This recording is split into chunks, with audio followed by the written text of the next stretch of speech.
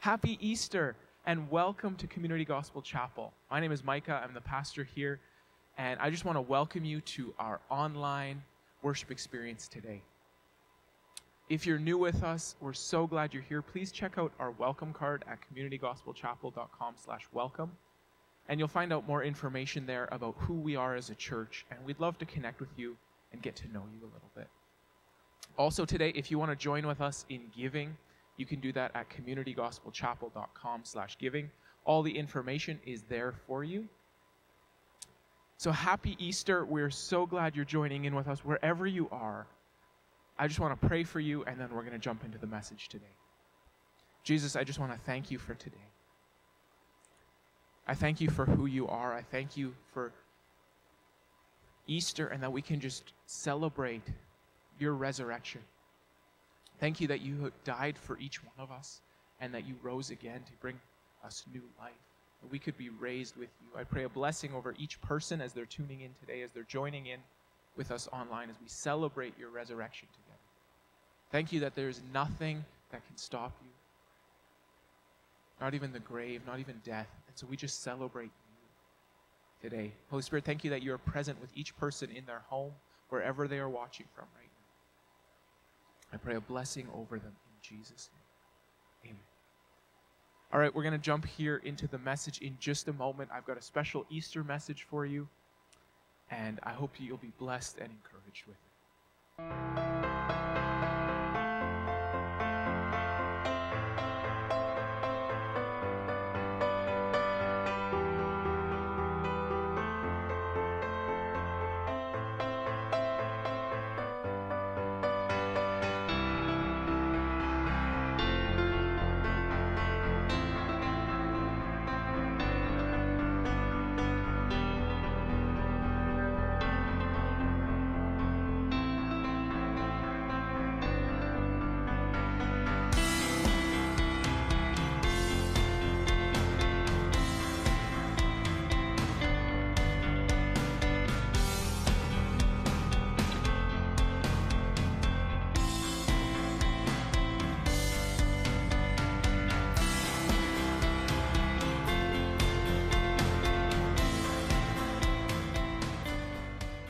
Happy Easter again. You know, Easter is such an incredible celebration. We just went through Good Friday, and I hope you tuned in for the Good Friday service. And I hope that was an encouragement to you. But Easter is really what it's all about. In fact, the early church changed their day of worship and celebration to Sunday to remember, and they called it the Lord's Day, to remember and celebrate the resurrection of Jesus. This incredible event that happened. And still to this day, we are celebrating Easter. You know, I was so hoping that we would be able to celebrate, at least in a small group, together in person today. And unfortunately, that's just not possible at this point. But I'm so glad that we can join together and that each of our homes actually becomes a place of celebration. As we turn our attention to Jesus, as we remember him, as we celebrate him. And today I want to look at this incredible story of Jesus' resurrection. We're going to pick it up in John chapter 19, and we're going to read verses 38 to 42. This is what it says. It says, "After this, Joseph from the city of Ramah, or Arimathea, who was a secret disciple of Jesus for fear of the Jewish authorities, asked Pilate if he could remove the body of Jesus. So Pilate granted him permission to remove the body from the cross. Now Nicodemus, who had once come to Jesus privately at night, accompanied Joseph, and together they carried a significant amount of myrrh and aloes to the cross. Then they took Jesus' body and wrapped it in strips of linen with the embalming spices, according to the Jewish burial customs. Near the place where Jesus was crucified was a garden, and in the garden there was a new tomb where no one had yet been laid to rest. And because Shabbat was approaching and the tomb was nearby, that's where they laid the body of Jesus." And we're going to read John chapter 20. It says, "Very early Sunday morning before sunrise, Mary Magdalene made her way to the tomb. And when she arrived, she discovered that the stone that sealed the entrance to the tomb was moved away. So she went running as fast as she could to go tell Peter and the other disciples, and the other disciple, the one Jesus loved. She told them, "They've taken the Lord's body from the tomb, and we don't know where he is." And then Peter and the other disciples jumped up and ran to the tomb to go see for themselves. They started out together, but the other disciple outran Peter and reached the tomb first. He didn't enter the tomb, but peeked in and saw only the linen cloths. Then Peter came behind him and went right into the tomb. He too noticed the linen cloths lying there, but the burial cloth that had been on Jesus' head had been rolled up and placed separately from the other cloths. Then the other disciple, who had reached the tomb first, went in, and after one look, he believed.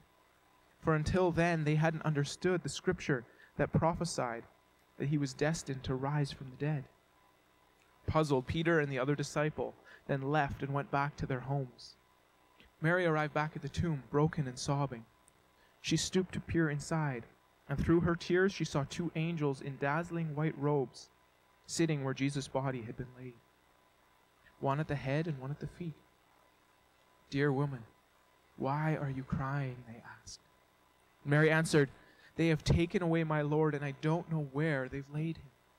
Then she turned around to leave.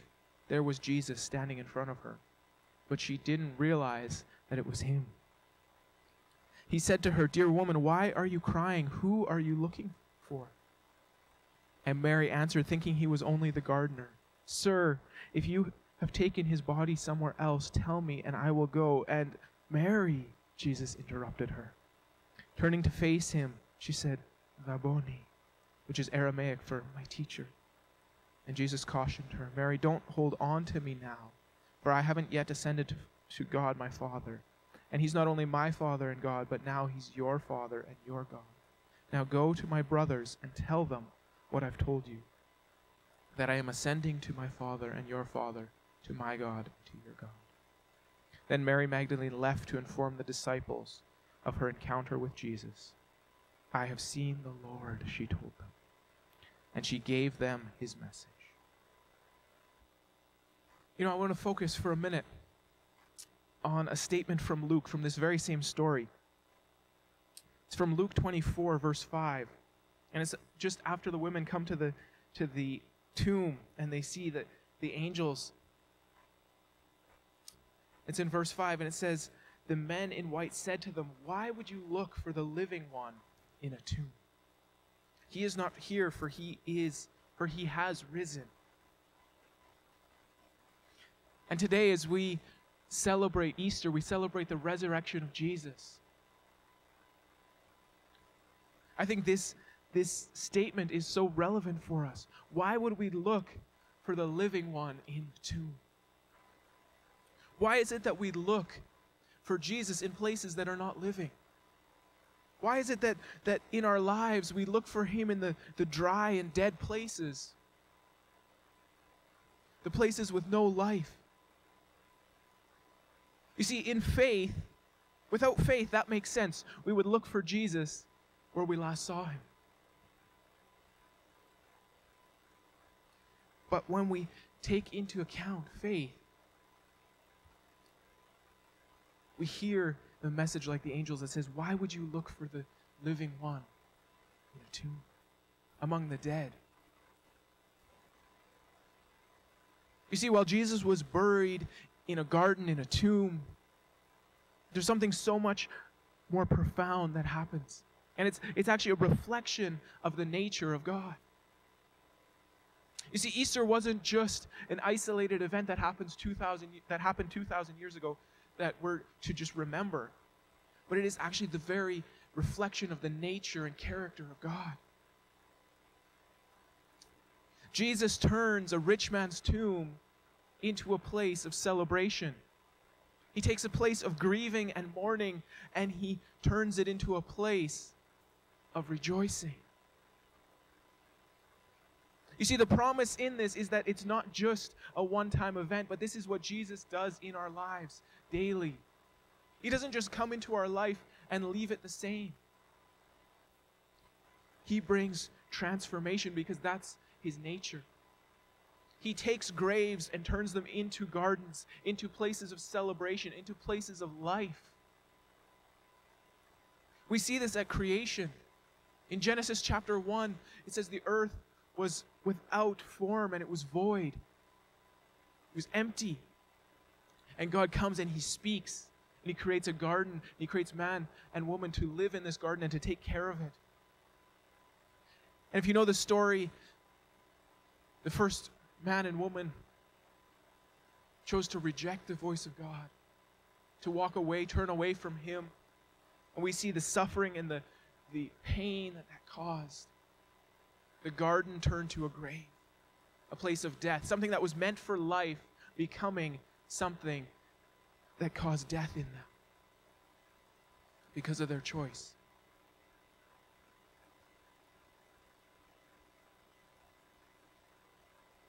And still, Jesus comes to set us free. We made the choice at the beginning to walk away from the life, from the goodness of God, from all of his promises, and to experience hardship and pain and sin and destruction and sickness, all of those things. And yet Jesus comes to set us free from every single one of those. He doesn't come into our lives just to leave them the same. He comes in to turn graves into gardens. Not just to take us back to creation, to the Garden of Eden, but to something so much bigger, so much better. You see this in the life of Jesus. The law would command him not to ever come near somebody who was sick or diseased. And yet when he would interact with them, they would be the one that would be impacted, not him. He didn't become unholy by interacting with unholy things. Instead, he redeemed them, he healed them, he restored them. Why would we look for the one who is life in a place of death, in a place of emptiness and destruction?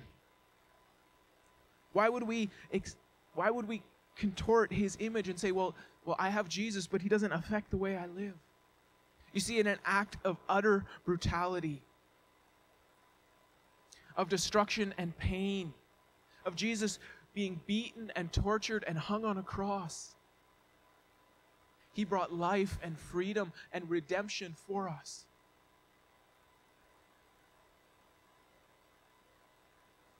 He turns that act of destruction. It actually says that for the joy set before him, Jesus endured the cross. He went through Good Friday. He went through this day of pain and torment and torture, the worst possible excruciating pain and torture a person could endure. And he did it for you, so that he could turn, he couldn't just, so not just so that 2,000 years ago he would turn a grave into a garden, but that he could do it in your life. That he could turn your graves, your dead places, your dry places into gardens, into flourishing lives filled with love and joy and peace. 2,000 years later, and we are still celebrating.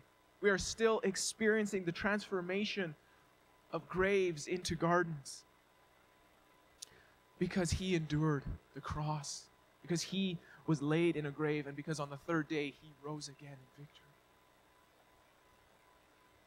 You see, one of the sacraments that we believe in as followers of Jesus is the sacrament of baptism. And Paul says that baptism is aligning ourselves with the death and resurrection of Jesus. That in his death we're forgiven, and that in his resurrection we are raised to new life in him. A radical transformation from death to life. That Jesus suffered on our behalf so that we could tie ourselves to him and experience that incredible life. And so I want to encourage you today that when you look at your life, the things that you might look at and say, this is dead, this is dry, the things the enemy meant for evil, Jesus turns around in a victory declaration.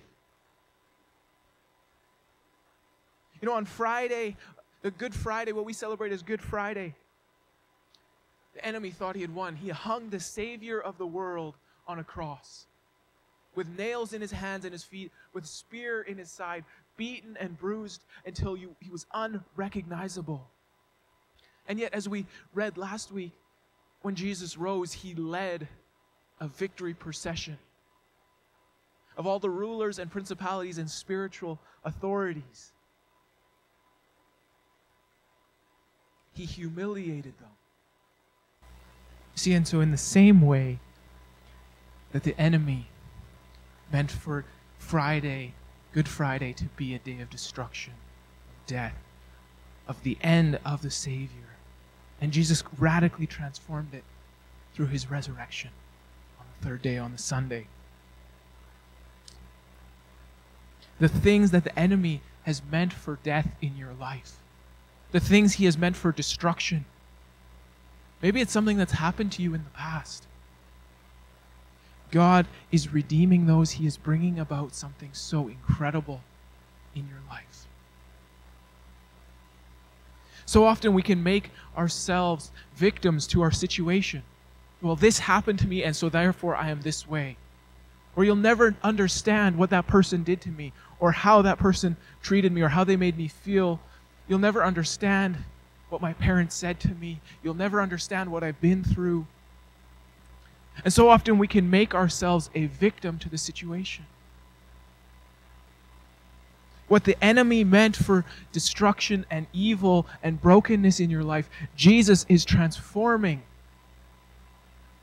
into something beautiful.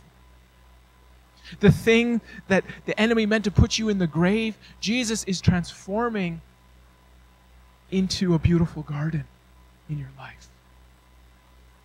The brokenness, the hurt, the pain, the things that you think he can't fix, he can't solve, he can't touch, he is taking from the grave to the garden. Because that is what he does. That is the nature of God.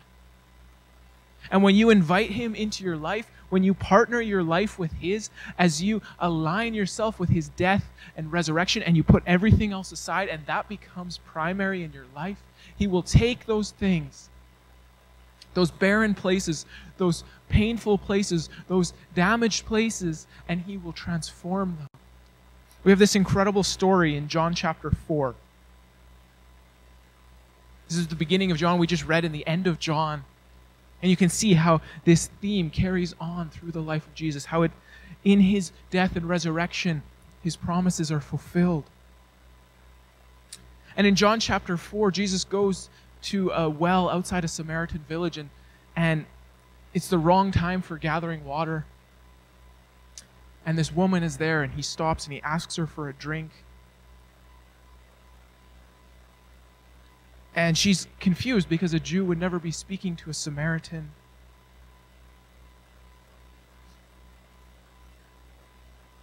And so she's asking him, why would you be asking me for water?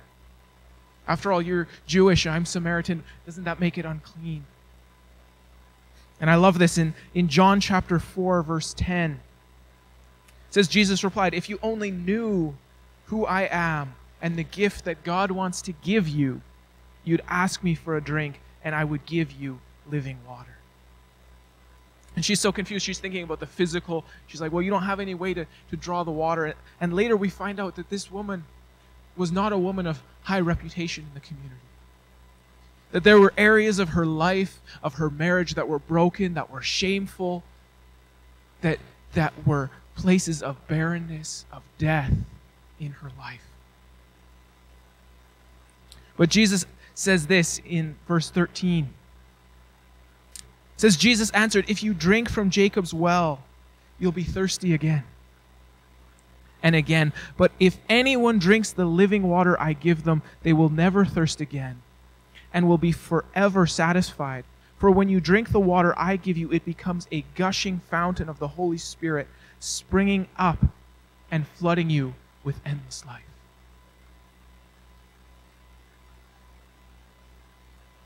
You see, back to what the angels said at the tomb, is that when we meet the living one, they said, why would you look for the living one among the dead? Because when you meet the living one, he brings living water.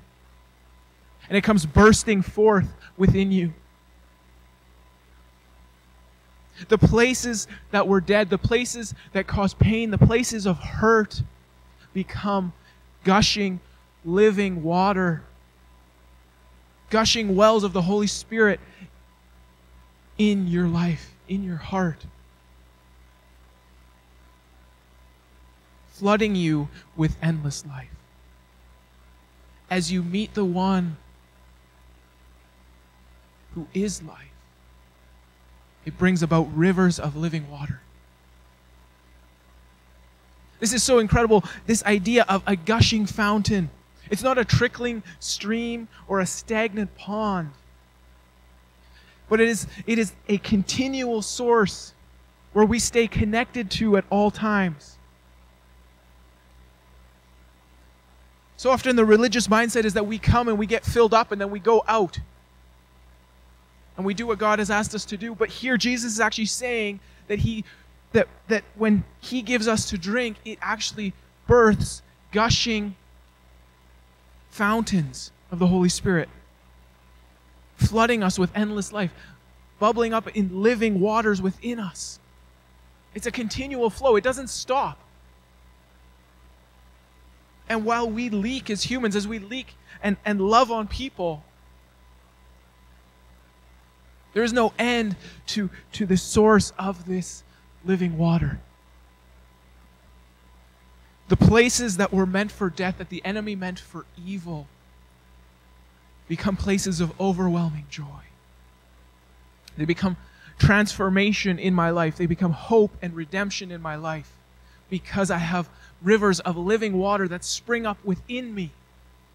It's not by my strength that I'm transformed. I don't have the power to make that change, to transform somebody else, to change my own situation.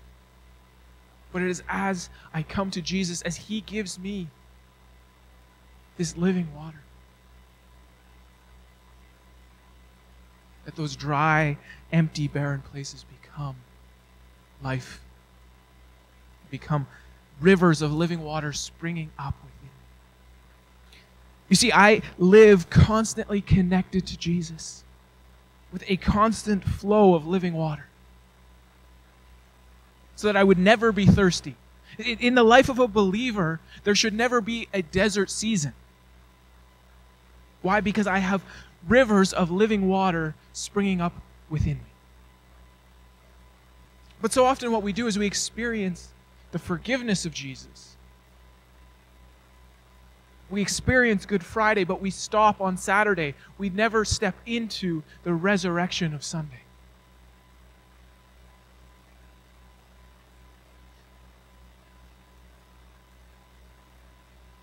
There's this story I keep coming back to in Matthew 27. And it says that when Jesus died, Matthew 27:51, it says, "At that moment the veil of the Holy of Holies was torn in two from the top to the bottom. The earth shook violently, rocks were split apart, and graves were opened. Then many of the holy ones who had died were brought back to life and came out of their graves. And after Jesus' resurrection, they were plainly seen by many people walking in Jerusalem." Now, this is an incredible verse, but I want to highlight something here quickly, because I think it reflects what many of us do, is we experience the power of Jesus' death on Good Friday. We experience His forgiveness, but we remain in the grave. Here it says they remain in the grave until after Jesus' resurrection. They were seen after His resurrection. Here it says that on Friday, these holy ones were brought back to life. But it wasn't until after Jesus' resurrection that they were seen in Jerusalem. And I wonder, how often as believers do we live like that? We experience the forgiveness of Jesus on Good Friday, but then we live our lives on Saturday, and we never enter into the resurrection of Sunday. We never step out of the grave. We never step into the garden. We never step into the redemption, because instead, we stay in the graveyard. You know, many of us, what we'll do is we'll stay in that place of hurt. We'll become a victim to something that has happened to us in the past. This thing that the enemy did. This brokenness, this pain. What somebody said to us, we'll run through it in our minds. We'll go over it over and over again. What so many of us will do is we will try and renovate the graveyard. We know Jesus' promises for gardens, for refreshing, for redemption, for transformation. And so we're like, well, we're going to stay in this graveyard. I'm going to paint the walls. I'm going to hang some plastic flowers. And we think, oh, that's good enough. But what Jesus wants to do is he wants to take those places of pain in your life, those places of destruction and hurt, the things the enemy meant for evil, and he wants to redeem them and transform them. He wants to take those places that are barren, those graves, and turn them into gardens. Places of fruitfulness. Places of increase in your life. So often we become comfortable in the grave because we've painted the walls and hung the flowers and put up pictures. We become comfortable there. And then the message of Jesus' redemption is actually offensive to us. Because we say, well, why would you deliver me from this place that I've constructed? This is my safe place. Jesus doesn't want to mess up my safety, does he? He doesn't want to mess up my comfort, does he? He should just leave me alone in this place that I've created for myself. But he wants to take us from that place, that barren place, that painful place, and he wants to bring us into a place of fulfillment, a garden. So often we don't recognize Jesus standing in front of us, inviting us into something more. Like Mary, maybe we're weeping on the ground in the garden because of what's happened to us, because of something, some brokenness, some pain, some hurt, some addiction. We think Jesus is the gardener there to cultivate the plastic flowers, to repaint the walls of our grave. But he doesn't want to just want to renovate the grave. He wants to take us from the grave to the garden. He wants to take us from the place of destruction and desolation to the place of hope. That is what he wants to do in your life. And that is why we celebrate Easter. That is why today we celebrate the resurrection, because it's Jesus transforming death to life. Jesus transforming what the enemy meant to destroy mankind, thinking he had won over the Savior, to the life-giving power of the resurrection. The invitation for you and I to be part of his family.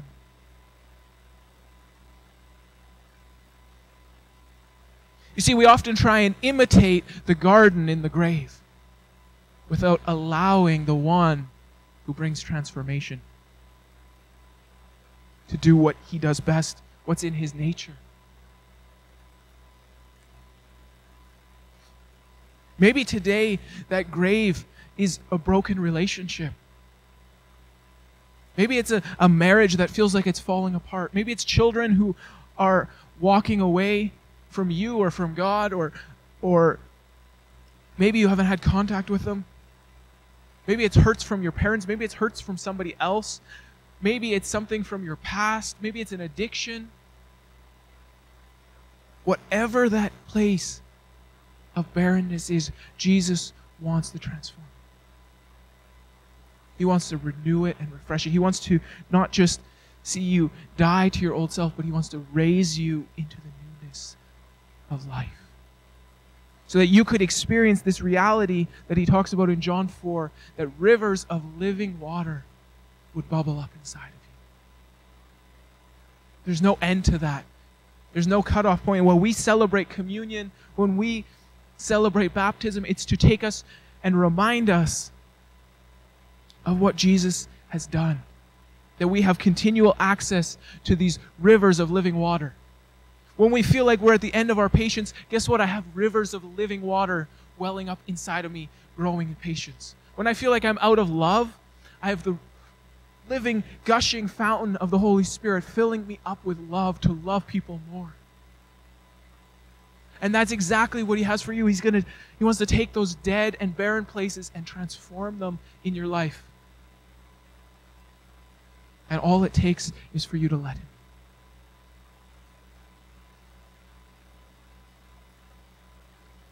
like Mary, to declare, Jesus, you are my teacher. Jesus, I lay everything down at your feet. You see, that is why we celebrate Easter. That is why we make a big deal. Because it is a declaration of the nature of God, and therefore it is a prophecy of what he wants to do in your life. He wants to take us from death to life, defeating and humiliating the enemy in the process. So I want to close by praying for you. I just want to invite you today to just receive.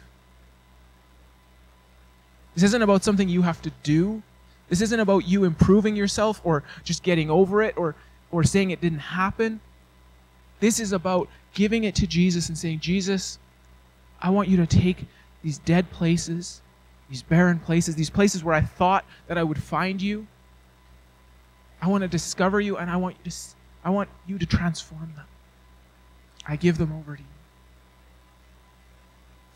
So Jesus, I thank you for every single person who's watching this. I thank you that you are taking them from death to life as they welcome and invite you into their lives.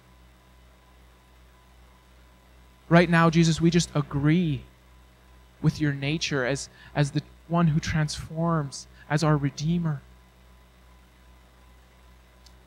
And we hand over to you all the things that we've been holding on to. The dead places that we've tried to renovate, we just hand them over to you and we say, Jesus, you do what you do best. We ask that you would take them right now in each person's life. You would break off death in Jesus' name. And in its place, we just release life.